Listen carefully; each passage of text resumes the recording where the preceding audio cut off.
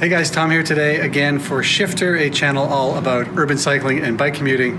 And today we're going to be talking about a topic that you could probably write a PhD thesis about: bike handlebars.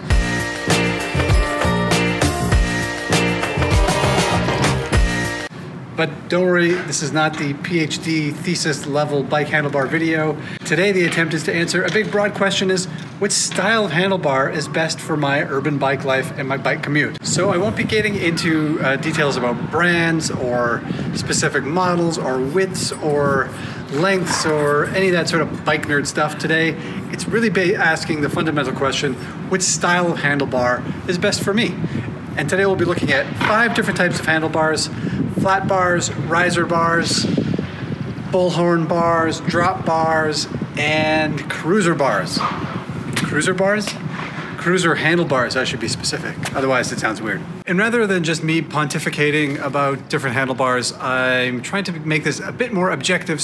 I wouldn't go as far as to say scientific, but slightly more objective. Come up with a rating system that we'll call the Shifter Urban Cycling Bike Commuting Handlebar Decision-Making Matrix.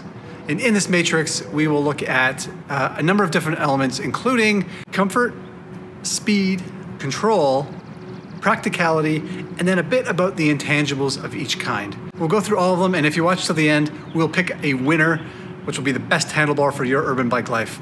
All right, let's get started. Okay, we'll start with what is probably the most common type of handlebar, and that's the riser, called because it's not exactly flat. It's got a bit of a rise in here. They're popular because they're easy to use, they're simple, they're kind of a mix of a bunch of different elements, and they're affordable. Probably ridden a bike with riser bars yourself. Okay, for comfort, I'm giving the risers a 7. And that's because the rise gives you a bit more of an upright position, which is less stress on your lower back if you've got back problems. So that's all good, but also it only gives you one hand position. And I actually don't find this position all that comfortable. I find like it twists your wrists a bit, and on long rides, I do feel it. So that's something you should be aware of. Speed, I'm giving a 5 because the risers are a bit more upright, which means you don't really get tucked down into that aerodynamic position, which means it's not the speediest body position, therefore not the fastest style of handlebar. Next is control, and I'll give control an 8. Because bars like this, I find, give you a lot of control. A lot of it depends on the width. You'll see on newer mountain bikes, the width of the bars can be really wide, and that's to give you extra control on those trails and that sort of thing too. You can cut the bars down however you like them. So it sort of depends on your width, but this position does give you like a lot of control over the bike. There's no weird positions. Your hands are far enough apart that it gives you a nice position over the bike, which gives you a lot of control over that front wheel. So yeah, I feel a ton of confidence riding riser bars, so they score well in control. And in practicality, I'm giving it an 8. They're simple, they're easy to use, you just get on and go. There's lots of space to put all your urban junk, like your lights and your bell and your phone case and all that kind of thing too. Easy to use, super practical, giving them an 8. As for the intangibles, 4. Meh, they're just kind of meh. Riser bars are kind of boring. Okay, next up are flats, and flats are very similar to risers, but they are flat. I actually don't have a bike with flat bars at this time, but I do have flat bars. So here they are. As you can see, they're very similar. They just lack the rise. They're just flat, imagine that. And most people I don't even think would even notice a difference between a slight rise in a bar and a flat bar. But as with everything in cycling, some people like to make a huge difference out of tiny little nuances. So here we go. We're gonna look at flat bars as well. Comfort, I'm gonna give these a 6, slightly lower than the risers. And because they're a bit lower, you do have to get crouched down a bit more, which puts more pressure on your back and puts more on your wrists. So they're slightly less comfortable, I would say, than riser bars. Plus you only have one hand position. You can't adjust much, so you're stuck in that position the whole time, which can get uncomfortable on a long ride. If you've got one of those long commutes, I guess. However, because you are a bit lower, you do get a bit more aerodynamic and a bit more aggressive in your riding position, so they're a bit faster. For speed, I'll give them a 6. Because you are a bit lower, you get a bit more crouched into that aerodynamic position, which means you get a bit lower and you get a bit faster. I mean, you could use a riser bar and maybe just pedal slightly faster, but the half-inch difference in a riser bar and a flat bar really makes that much difference in your commute time. I congratulate you on solving all the big problems in your life. Really, it doesn't make much of a difference though. Control, I'm gonna give them a 9 because flat bars, you get a bit more down, you're really on top of them, you really have great control over that bike. A lot of it also, again, like I said before, depends on the width. If the wider they are, the more control you're going to have, but also be aware if you're urban riding, maneuver between cars and through tight spaces, you wanna be aware of how wide they are. So talk to your local bike shop about that. And for the intangibles, I'm also giving these a 5 because it is very difficult to get excited about flat handlebars. There you go, I said it. So as I was shooting this video, I was looking at the clouds over there and thinking, whoa, that's crazy. There are some crazy clouds in the sky right now. And then I got a tornado warning on my phone, a tornado alert, so I'm heading home. We'll pick this up tomorrow. Well, there was no tornado, which is great. And we're back this morning. Let's do the important stuff, handlebars. Okay, next up is Bullhorn handlebars, which are these ones, named so because they look like the horns of a bull. These originally started as handlebars for track racers, but like lots of things about racing, they've made their way to the streets. And these days you see them on a lot of fixed gear bikes or single speed bikes like this one. All right, let's get to the ratings. So as far as comfort goes, I'm giving Bullhorns a 6 out of 10. On the plus side, there's multiple hand positions. You can have them down here, on the corners, or up on the bars themselves, which is nice because it gives you lots of options for your wrists. And on the downside is that all three of those positions are pretty aggressive. So you get down low and you've got to crouch a lot, which is not great for comfort, therefore the 6. For speed, I'm giving them an 8 because it does get you down into that aerodynamic position, so they're a little bit faster, especially when you get down here. One other great thing about the speed is that when you're going uphill, these have a great position. So if ascending your commute hill in record time is important to you, then these are definitely the handlebars for you. For control, I'm giving them a 5 out of 10. Your hands tend to be a bit closer together. They're not as wide as flats or risers, which means a little less control. They take a little bit of time to get used to riding them. And oftentimes, well, I'd say every time, and most times you don't have brakes in all these hand positions. You either have brakes here or up here, but usually not in both, which does give you a bit less control, I would say. For practicality, I'm giving them a 7 out of 10. They're pretty clean and simple and easy to use. That's all good. But because they have bar tape, there's not a lot of room for your gadgets on here. It's hard to put lights or a bell or your phone on bars like this. So they're pretty good, but not perfect. And as far as the intangibles go, Bullhorns for me get a 10 for 2 reasons.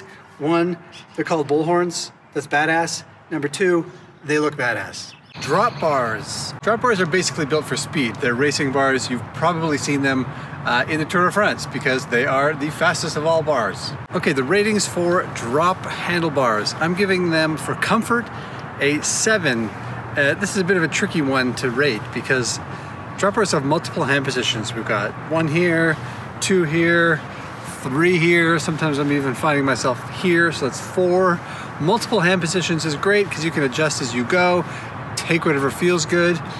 But at the same time, they're also all very aggressive. They're all crouched pretty low, which can be difficult from a comfort perspective. Therefore, I'm giving them a 7. Speed gets a 10 with drop bars. They are easily the fastest bars. They are built for speed. They're built for racing, so that's what they're for. They get you down, tucked into that aerodynamic position. Can have the upright one, but when you really want to get down to it, they are the fastest handlebars. Unless, of course, you're talking about aero bars. You've probably seen those ones. Triathletes use them when you get down like this, but if you're using aero bars on your commute, you're probably insane or you are commuting 75 miles every day, in which case you don't need this video. For control, I'm giving them a 6. With multiple hand positions, you can usually find one that gives you lots of control, but when you're up here, your hands are pretty close together, which is not as much control as a wider handlebar. Even here, they're a bit narrower. When you're down here, it's a bit tricky to control, and it's a bit trickier to reach the brakes. And as far as control goes, there's so many different styles of drop bars, you can probably find one that will make you feel good. Practicality, I'm giving them a 6. It's not always the most practical to get down into a tucked position when you're commuting. It's not the most feasible. Drop bars are hard to find space to put your lights and your bells. I do have a bell on this one. I managed to squeeze it in there, but it's not the easiest. And I would just say they're just not the simplest, most practical bars to use. I find these bars always get stuck in my pockets when I walk by. Is that a problem? Not really. And the intangibles, I'm giving them a 7. I like drop bars. If you're in the mood for speed, they are a lot of fun. And when I'm riding them, I always feel like I'm racing. It makes me think of the book The Racer by Tim Krabbe, which you should go read right now. Cruiser bars. Okay, cruiser bars go by many different names, but you know them because the handlebars sweep backwards towards your body. You've probably seen these in The Wizard of Oz, ridden by the Wicked Witch of the West, or maybe by some, fabulously dressed Dutch woman on the way to work. Sometimes they sweep back a little bit like these bars, or sometimes they sweep way back towards your body. Either way, that little turn can make a big difference. For comfort, I give these bars a 10. They are built for comfort. By bringing your hands back towards your body, you tend to sit more upright, and your head is up higher, which means you have no pressure on your back. Your whole position sits back a little bit, which is way more comfortable, more like sitting in a chair than leaning forward in an aggressive riding position. It does take the pressure off your wrists and put it on your butt, which is usually, but not always, a good thing. Either way, these are by far the most comfortable type of handlebar. Speed, I give them a 3 out of 10. When you're sitting upright, you're not in that aerodynamic racing position. Therefore, they're pretty slow. Did I mention that they're comfortable? Control, I give them a 6. This one is a bit tricky with these bars.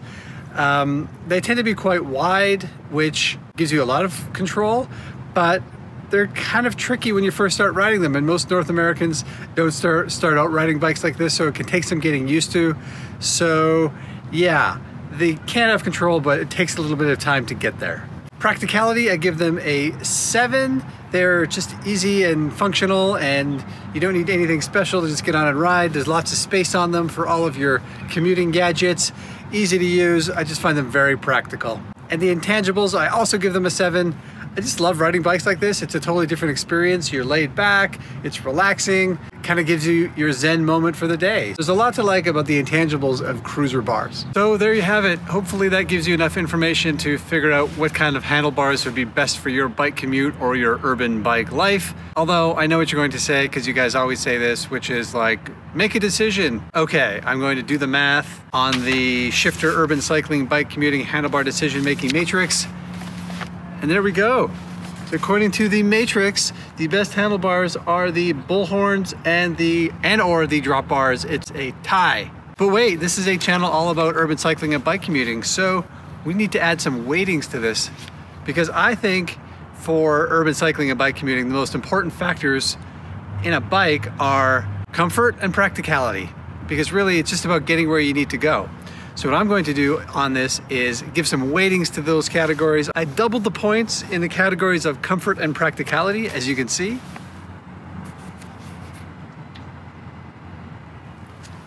And that did change the ratings a bit. Look at this. Cruisers came out on top, followed by drops and Bullhorns. And to be honest, I'm not sure how I feel like that. I mean, would I really choose Bullhorns over rises or flats if I'm a noob? I'm not sure. So how about this? How about if you're a newbie cyclist, you're just getting into bike commuting or urban cycling, I'd say go with risers or flats. They're the most popular, they're easy to find, easy to ride. They're kind of a middle ground, you'll be fine.